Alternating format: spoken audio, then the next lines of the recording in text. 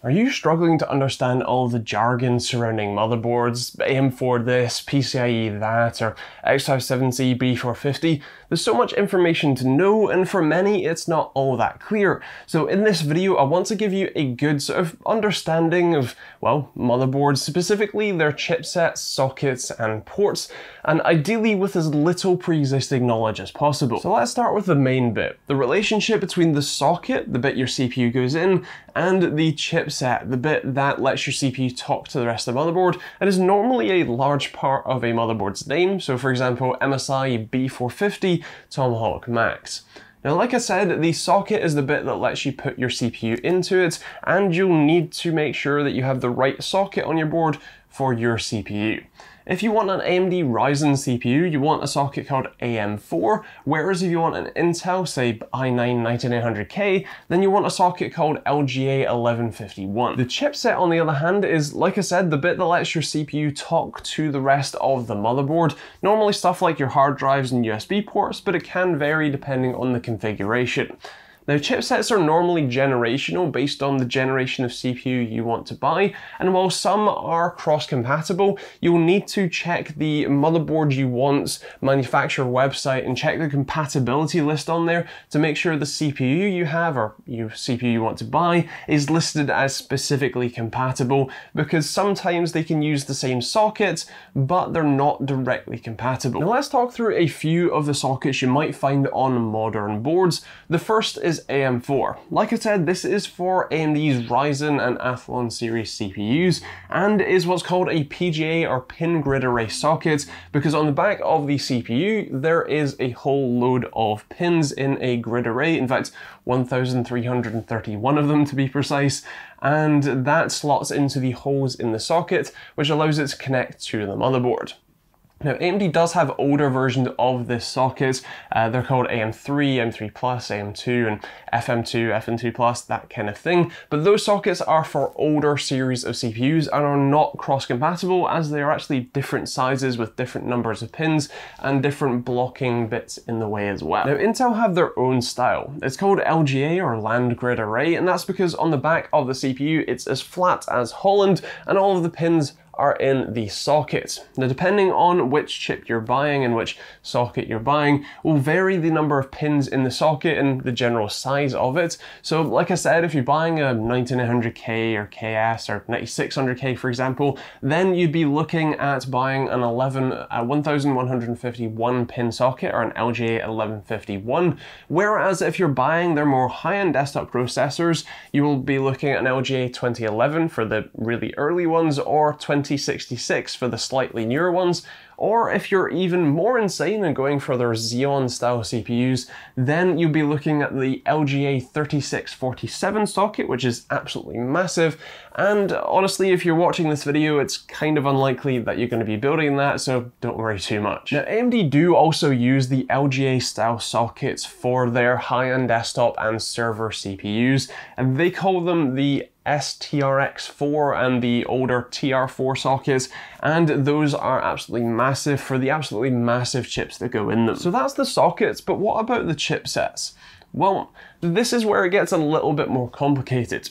See, there's often a number of different chipsets that support the same socket. So for example, AMD's AM4 socket technically has 7 chipsets that are currently supported, although in the sort of current generation there's only 2 main chipsets, the X570, the higher end, more enthusiast style platform, and then the B450 chipset, which is more budget oriented. Now, it's kind of complicated between which one you should go for. There is a few feature differences between the two. X570 has PCIe Gen 4 support, which we're going to talk about what that means in a second. And B450 is generally a overall better option for most people. And generally speaking, if you're going to be buying an AM4 motherboard, if you're unsure what to go for, a B450 board, specifically something like an MSI B450 Tomahawk Max, is a fantastic option and is going to be pretty much right for you 99% of the time. On the Intel side, it's even more complicated, as Intel has a very broken up structure. Now, the same principle applies that there are multiple versions of chipsets for the same socket. Intel has a slightly different naming scheme, so their Z lineup of motherboards, so the current generation is Z390. Those are the enthusiast boards. Those are the boards that let you overclock your unlocked CPU, whereas their H and B series motherboards currently or generally don't let you overclock even if you have an unlocked CPU. So do keep that in mind. Most people who are buying Intel CPUs right now would buy a Z390 board, so generally speaking, that's where you should be looking. Now, if you're buying one of their more high-end processors, you should be looking at an X299 chipset. This is actually quite an old and semi-outdated chipset that is likely to be replaced at some point in the not too distant future, but like I said, if you're buying a new 10980XE, for example, then an X299 chipset is what you're after. If you're going for a Xeon chip, then you should check out Intel's ARC website to work out which of their C-series chipsets is going to be right for your CPU. Now, what about all the ports and connectors? Well, starting off with RAM, or random access memory, it's a pretty essential thing to have when building your system, and all of the boards that I've mentioned here all use DDR4, or the 4th generation of double data rate RAM. Now, the mainstream boards that I talked about, so anything with an AM4 socket or LGA1151, those all use up to 4 sticks of RAM, but can use less if you're buying a smaller motherboard. The higher end boards, ones that support Threadripper, so STRX4 or the LGA 2066, 2011s, they can use up to 8 sticks of RAM in a slightly different configuration called quad channel instead of dual channel on these boards. Now, what about the PCIe I mentioned? Well, that's called a shared bus, and it's broken up into a set number of lanes sort of bundled together. So it can either be 1 lane, 2, 4, 8, or 16, and the number of lanes will depend on how fast your connection is.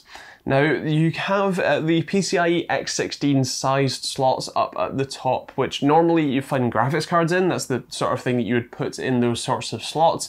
And there is one tricky thing here. These X16 sized slots often aren't actually wired up electrically for full X16 speeds. They're normally wired up for X8 if they're not the very top slot on the motherboard, as your CPU has a fixed number of lanes that can go into it. On Ryzen, that's 24, with 4 of them split going to the chipset, and then 4 going to an M.2 slot, which is actually a form of storage, but is also using the PCIe bus. And then there's normally 16 to split between normally 2 of the X16 sized slots. Now, I know that's already complicated, but unfortunately there is one other layer of complexity when it comes to PCIe, and that is the generations.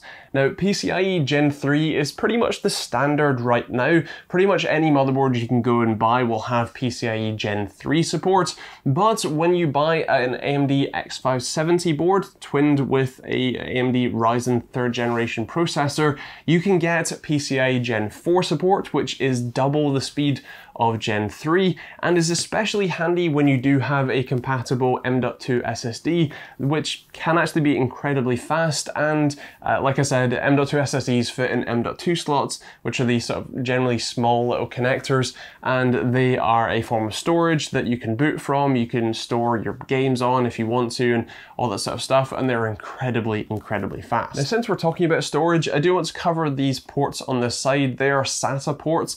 It's what is slowly becoming a more legacy connection. It is definitely older and slower, but the drives that you normally find with SATA ports, which are normally hard drives and your older SATA SSDs, those are generally cheaper than sort of NVMe or M.2 drives, and therefore it's a pretty good trade-off between capacity and price versus speed and throughput. And I think lastly for this video, we have to talk about the power connectors.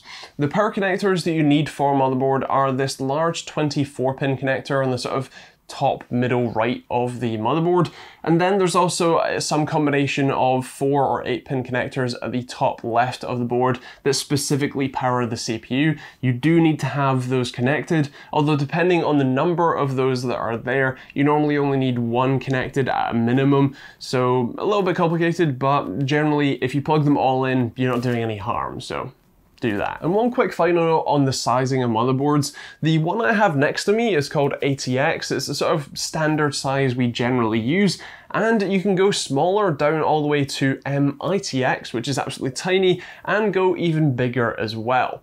The size of your motherboard doesn't matter too much unless you bought a case that will not fit the motherboard you bought, so do make sure you check the compatibility of the size of your motherboard to the size that your case supports. So that is a quick rundown of sockets, chipsets, ports, and even a bit about sizing on motherboards. If you have any questions, if I didn't explain anything quite clearly enough, or really anything at all, leave those in the comments down below, and myself or the awesome community that watches these videos will do our best to get back to you and help you understand whatever you're missing.